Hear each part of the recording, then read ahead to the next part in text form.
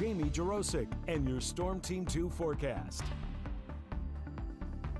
We're off to a nice cool start this morning as temperatures have dropped into the 50s in most spots. A few of those outlying areas will get down into the 40s, but overall it will be refreshingly cool as you step out to 53 degrees in Dayton, 50 in Versailles, Troy and Springfield, even Xenia and Wilmington. Probably going to want a light jacket or a sweater if you're out really early, but again, as we go beyond 8 or 9 a.m., it will warm up fast once that sun comes up. Here's a check of the forecast if you're planning a walk. Right around 8 o'clock, we'll already be back up to 57, and then 10 o'clock temperature, a nice mild 68. Beyond that, we push into the 70s, close to 80 for a high today. And notice we'll see just some thin high clouds through the day. A lot of sunshine, and if those clouds are around, the sun will still be getting through. So overall, it does look mostly sunny. And if you didn't get to the yard work or cutting the grass over the weekend, there will be plenty of time this week to get that yard work in.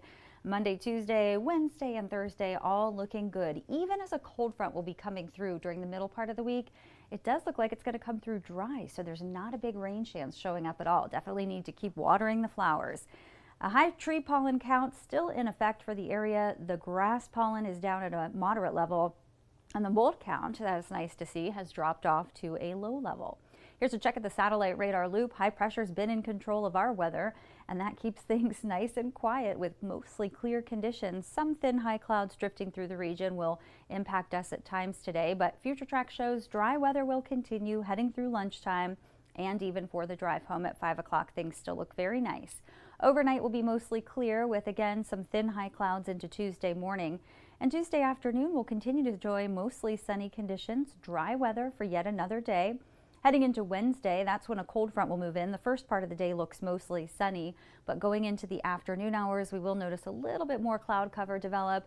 It looks like any isolated showers should stay just off to our east, and the front comes through our area dry, but it does bring in a push of cool weather for the end of the week. Mostly sunny and pleasantly warm today. We'll have a high of 80 degrees.